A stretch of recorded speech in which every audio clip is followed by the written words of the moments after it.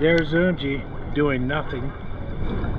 So here's a quick view of going to your own rented condo versus an all-inclusive resort. I uploaded the beach. The beach is public. People rent umbrellas. A lot of families here on a Sunday. And overall, what's missing is loud music.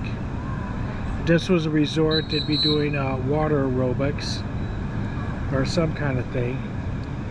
And I think having a condo in Cancun might be better for me, for old people and families. Better for me just to kick back. Of course, if you want to, I don't know if you can see in the distance, parasailing, you can rent jet skis, you can do all the ruckus you want. But when you come home, ain't nothing going on. Bunch of old people poolside.